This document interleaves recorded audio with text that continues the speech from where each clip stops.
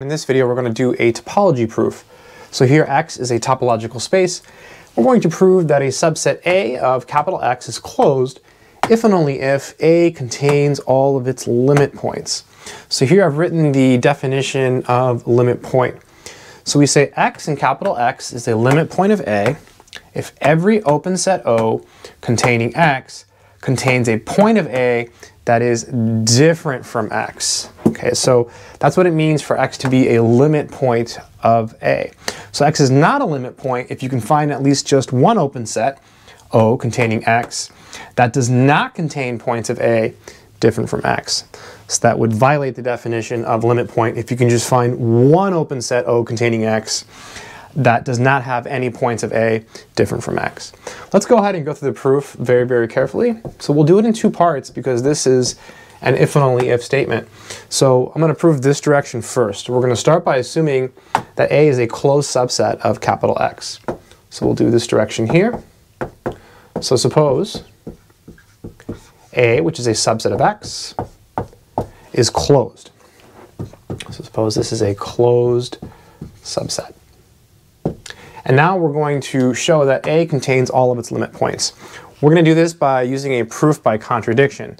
So we'll assume that it does not contain all of its limit points and try to reach a contradiction. So assume to the contrary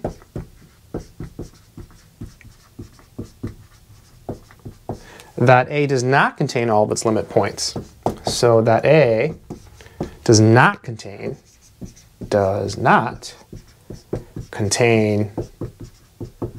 all of its limit points. So what does this mean? This means there exists an X that's not an A such that X is a limit point, such that X is a limit point. Well, what does it mean for X not to be an A? It means it's in the complement of A. So thus, X is in X set minus A, which is open because A is closed. Which is open because A is closed. So what we have here is we have an open set, X set minus A. So we have an open set, X set minus A, containing X,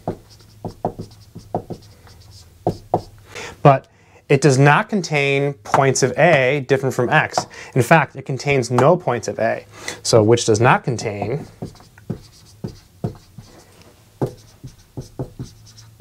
points of A different from X. It's a lot of writing, but it's good to write it all out. Different from X. This is a contradiction because we said that X was a limit point. So if it's a limit point, then whenever you have an open set containing X, it must have points of A that are different from X. Well, here we have exhibited an open set containing X that does not contain any points of A. So in particular, it is not going to contain any points of A different from X. So that contradicts our assumption that A does not contain all of its limit points. Therefore, A must contain all of its limit points. So thus, A contains all of its limit points. So thus, A contains all of its limit points. So it's a lot of writing, but when you're learning, it's good to write it all out and make it look pretty and good and clear. It's all about clarity. So hopefully that has made some sense. Let's prove the other direction. Okay, so to prove the other direction, we're going to assume that A contains all of its limit points, and then we're going to show A is closed. So this one's a little bit harder. So suppose that A contains all of its limit points. So all of its limit points.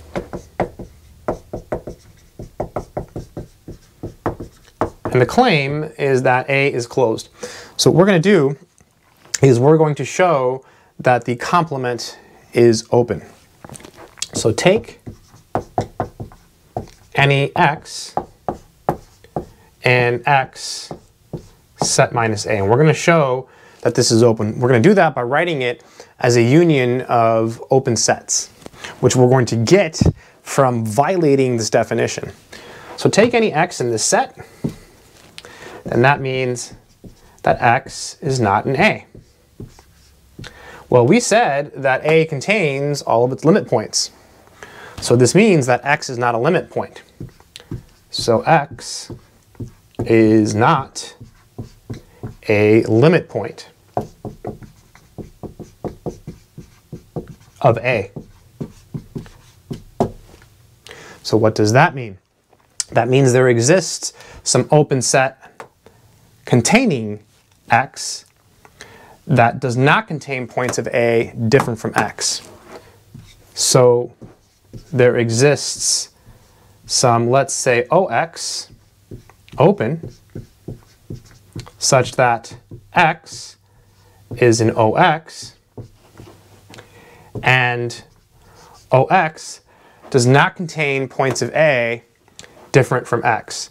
So in particular, x is not an A, and OX does not contain points of A different from x. So that means that OX contains no points of A. So that means that OX intersect A is equal to the empty set. So this means, because these are empty, we have that OX is contained in x set minus A. Right? If you think about it, OX and A have no elements in common. So OX is contained entirely in x and shares no elements with A. So this holds for any x. So we have that x set minus A is contained in the union of all of these OX's, right? For any x in capital X set minus A, we can produce an OX such that x is contained in OX. So this set is contained in the union of all of these OX's.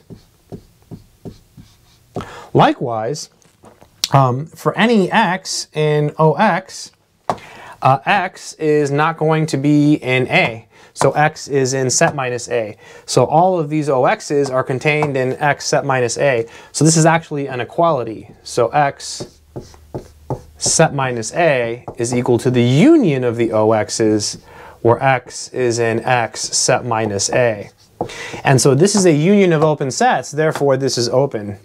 So x set minus A is open, hence A is closed. That's the definition of closed. So we've completed the proof, and that is the end. I hope this video has been helpful. Take care.